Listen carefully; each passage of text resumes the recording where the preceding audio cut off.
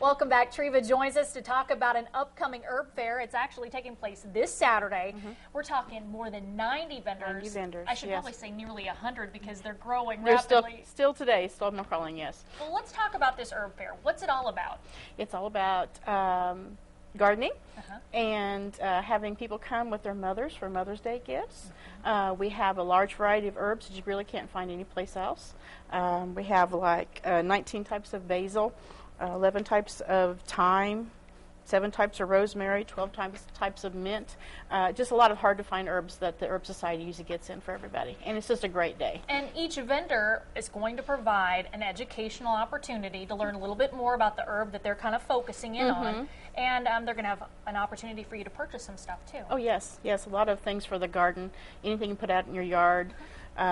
Different types of herbs. We have a lot of vendors who bring things from their yards and dig them up out of their yards, and that's always the best type of plant I think to get because it's, you know, comes right from someone's garden. Well, let's talk about the herb of the year. It is dill is the herb of the year.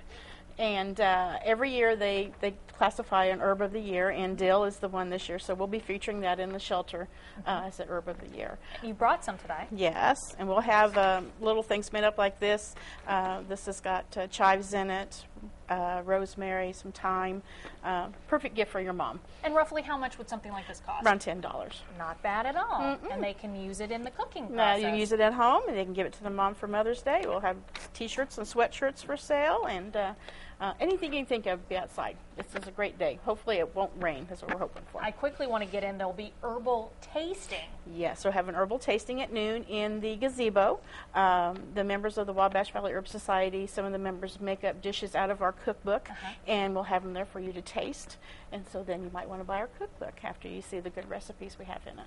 And $5,000 in scholarships, that's what you give out every year. That's awesome. Yes, to the local Wabash Valley schools. They all fill out applications and send them in, and yeah, $5,000 is what we give out every year. Well, let's take a look at your personal invitation because, folks, the big herb fair is taking place this Saturday. That's May the 8th. It's located at Fairbanks Park from 9 in the morning till 4 in the afternoon. It's going to take place rain or shine. More than 90 vendors. A great opportunity to get that last-minute Mother's Day gift. Thank you so much, Treva. Thank you. And we'll be right back. Stay with us.